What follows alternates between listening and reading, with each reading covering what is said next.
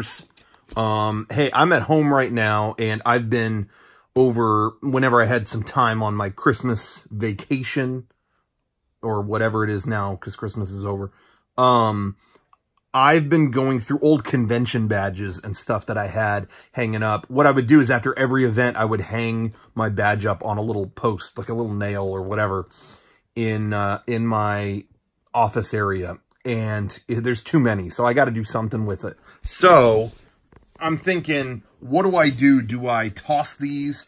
Do I keep them? You know, I got a little box of like memory stuff in here that I'm putting away in storage, you know, so do they go in there? Do I save them and keep them on display so they get bigger and bigger? It's a fucking mess in here, so I think I got to get rid of some of them, but maybe, you know, maybe I'll put them up in storage. You tell me, but I thought I'd just kind of go through them, you know, D23. I think I'm probably going to keep the ones that really, you know, have the most memory value, I guess.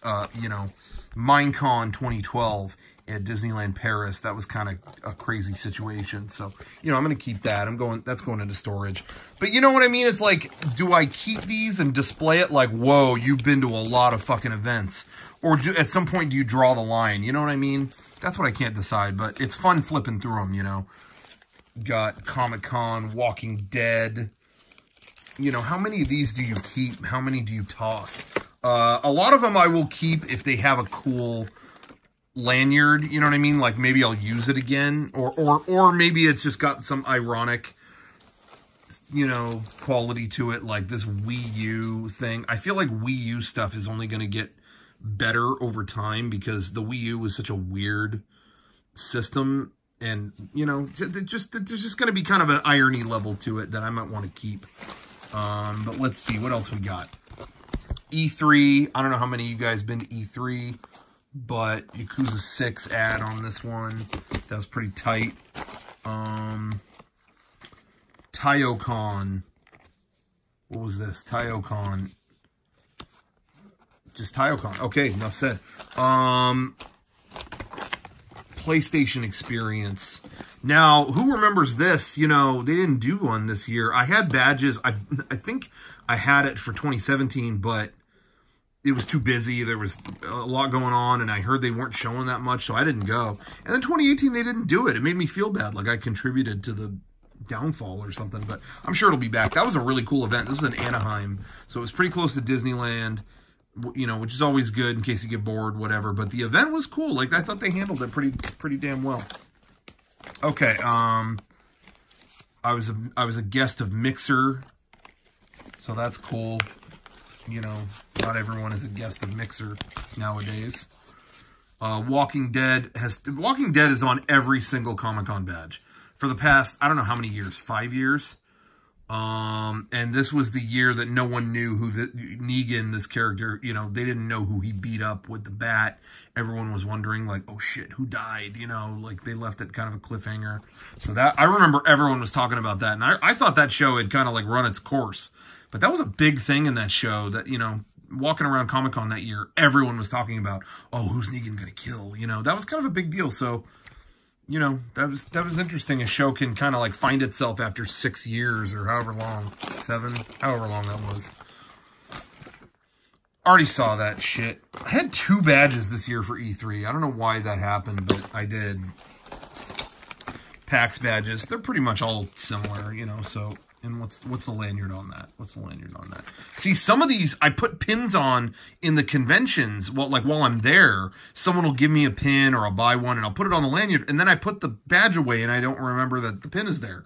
This is a badass pin. This is from Blaster Master. Did anybody play that game? You know, anybody out there? Big Blaster Master nut watching this. But anyway, the pin, I love that it had the rolling wheels on it. I got to keep that. I got to keep that. And this is the Monster Hunter World lanyard, which is cool. That was a good game. Somebody gave me a Deadpool lanyard, so don't be thinking that that's not, you know, ironic or whatever. I think they were out of lanyards for RTX, and I couldn't get one, and someone walked up and gave me the Deadpool one, so I used it happily. That's my excuse, anyway.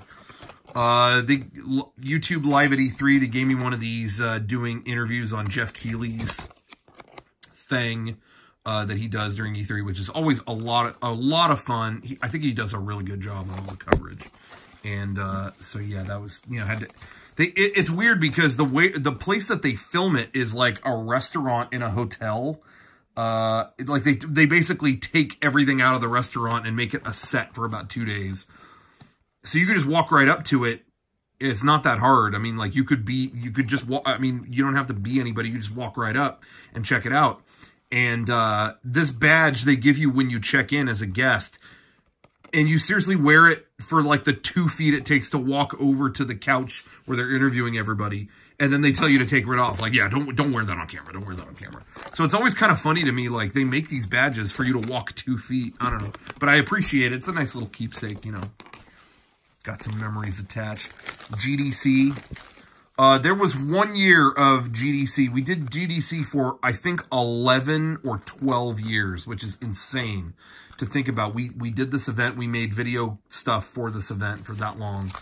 And every single year, they would give us free all-access badges, which is awesome because, you know, GDC can get kind of expensive. It's meant to be an industry thing. It's not just, you know, Joe Schmo walks up off the street and buys a ticket. You know, it's kind of a big deal, and it's really only for industry people or, you know, students, you know, and whatever, and, you know, stuff like that. So it's kind of hard to get a badge, but they would give us one. It was really cool to see stuff. Some of it I didn't understand because I'm not a game developer, but, you know, it was a big honor to be there. And, but 1 year at the beginning, they asked for my profession.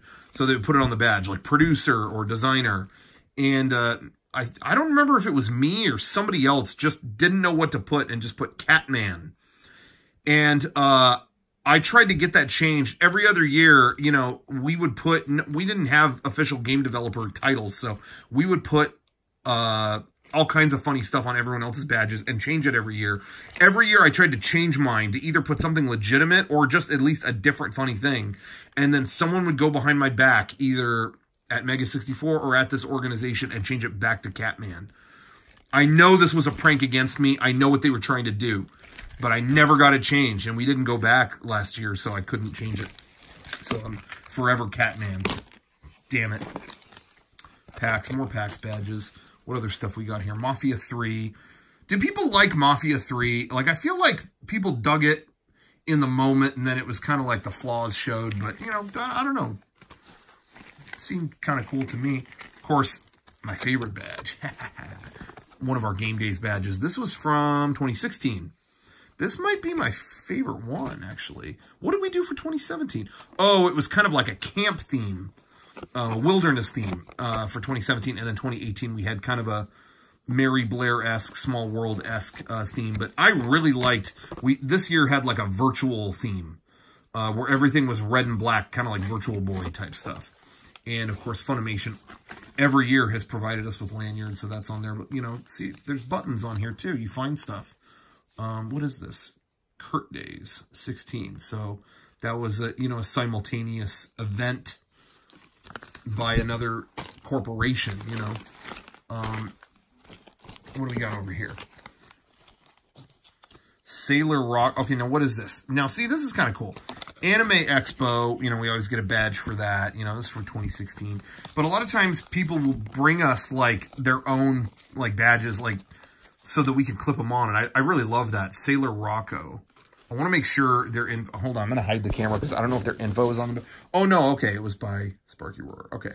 I want to make sure it wasn't like, you know, personal data or something like that. Like real names or tax info or something. But anyway, I really like that. I think they did another one somewhere around here, but I don't know where it is. More Anime Expo stuff. Persona ad on there, all you Persona nuts. See, there's another pin right here. This is a small helmet pin that we did a long time ago. Now, we did these for the conventions, but we thought they were too small. So we sold them real cheap, and then we did a better version, bigger version later. I thought they were better, bigger, but some people like the smaller ones, so whatever. What else we got here? See, I love lanyards or just advertising promo stuff in general that advertises a very specific thing from a specific time because they're fun to look at, you know, like Mario Odyssey, how much hype there was at E3 the year that came out, you know. So I like having, you know, hanging on to shit like that, where in like 10 years from now, you pull that up and it's like, whoa, there's like Mario Odyssey specific stuff, you know, like the more specific to me, the more I enjoy it. I used to hate shirts that had like a specific date or an event on them, you know, like, oh, I was at, you know, the Aquabats House of Blues, December 7th, 2018. But now I would buy that shirt because I love looking back on it 10 years later. And, you know, it's just, that's the kind of stuff they don't make again. You know what I mean? So I've grown to appreciate it. Here's our Game Days badge, yeah, from 2017. I thought that turned out really good. Jason Cryer did a great job with that. What is this? Oh, this was kind of a well, it was kind of a situation here. Crunchyroll invited us in 2017 and gave us guest badges, but we were guests, but we were also exhibitors, and they told us this badge would work for anything we wanted to do. But we ran into trouble all the time because we'd try to go on the show floor to set up, and security there would be like, you're not, it doesn't say exhibitor, it says guest. Who the hell are you? What kind of guest are you? And we got grilled every day, so I hope they ironed that out the next year, but we weren't there the next year. But it was a great event. We really enjoyed Crunchyroll Expo. I really hope we can do it again. I think last year it was the same time as PAX, so that didn't really work out either way, but I really like that event. Hope we can go back. What else we got here? Is there anything? See what I mean? Look at this. Look at this. Breath of the Wild lanyard. Like, that's cool, and I'd love to, like, use that at a con, again, like, 8 years from now. That'd be really fun. I mean, I don't know how fun it would really be, but, you know. That was for E3. I feel like they were advertising Persona 5 at about 1,000 different conventions. Not that I'm complaining. I'm sure it's great. I haven't really played it. I'm waiting for it to be out on Switch. That's what I'm waiting for. SGC. Ooh, okay. That might have been one of my favorite conventions. Top 3 favorite conventions, at least, for sure. Because Screw Attack would put this on. Now, this is where I'm supposed to be in character and tell you what, you know, Crooks, Screw Attack are and were, and you know, these guys, you know, Stuttering Craig was a jerk and all that stuff. You know, that's what I'm supposed to do here. But SGC was like a 24-hour party. Everything was open the entire time. You know, they had arcades 24 hours. People were just like watching, like in the middle of the night, you could go into a room and Stuttering Craig is trying to beat Mike Tyson in Punch-Out over and over until 4 in the morning. Like, it was just an amazing event. And I really, really enjoyed that con. So, yeah, shout out SGC. Fantastic event. I wish they still did them. I think they're trying to do something to that effect. The guys at Game Attack, now that the guys that ran this, they're Game Attack now. And I think they're trying to do something. We'll see what happens, but I'd love to go. Okay, this was another, Sparky Roar did this one too. Screw that, but, Jazzman in Effect. She did a lot of the stickers, for our Patreon once. Like, she did all these cosplayers characters, and, we thought the art was so cool that, we gave them out as Patreon gifts at one point. But this is Anime Expo. And then, Power Morphicon. What year was this? Does it say? What does that mean? Yellow Ranger, Blue Ranger. I was both? What is this?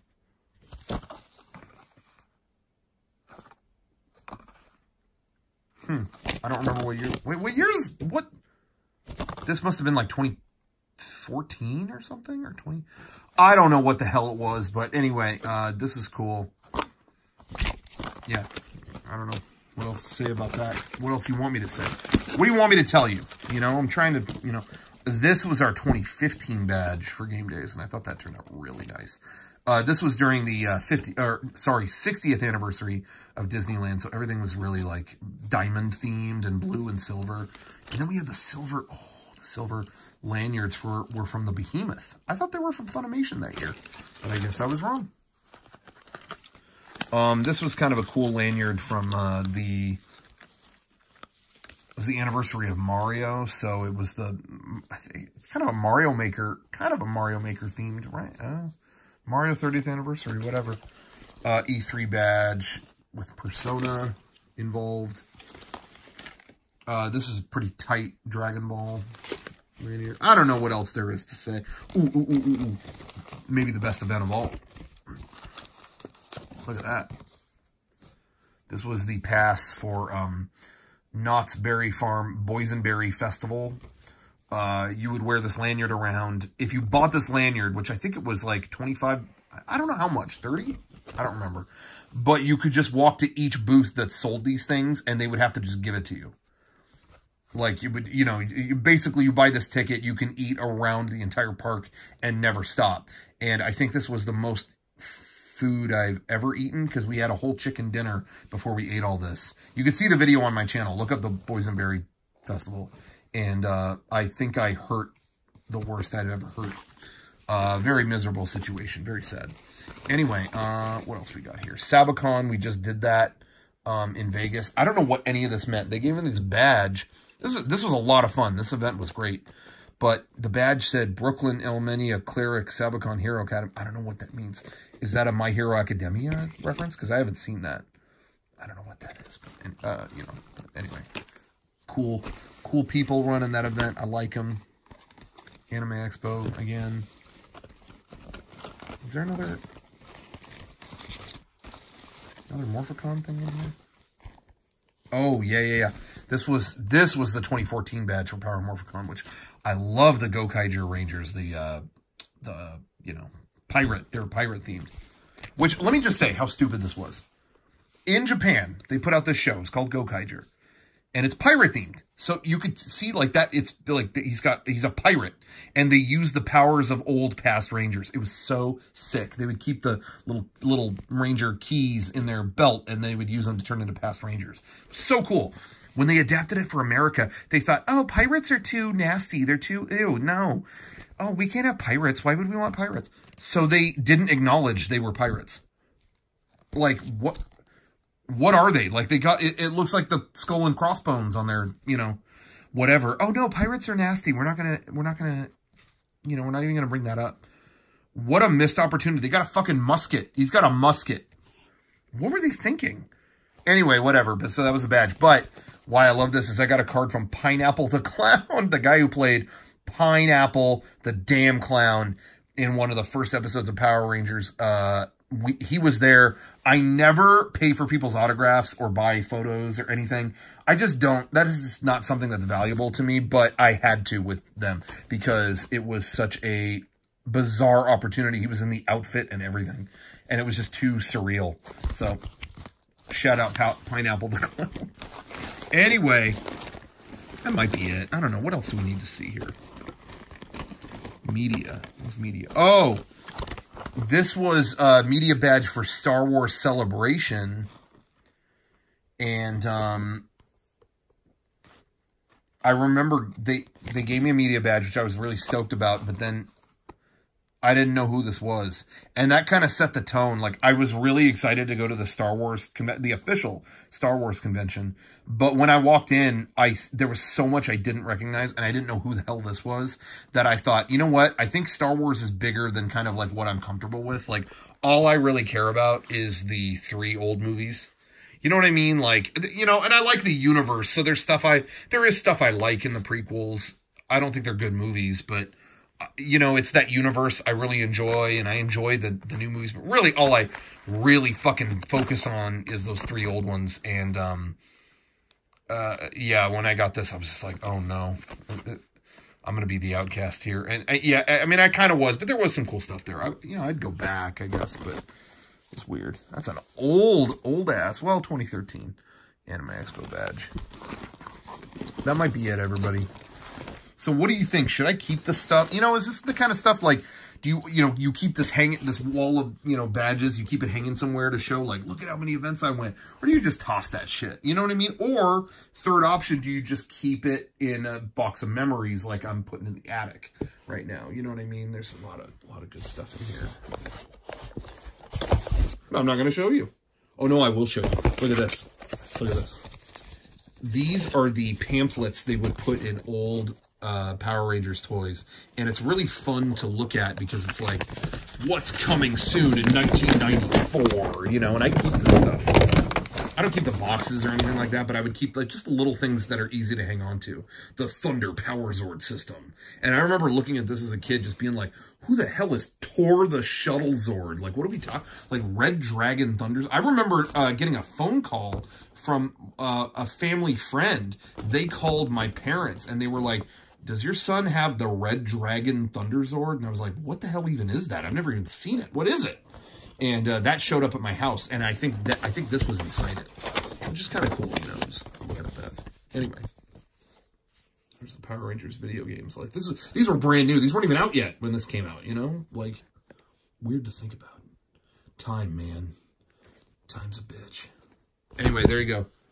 What should I do? Tell me, comment, give your 2 cents, give your 3 cents if you want. Shit.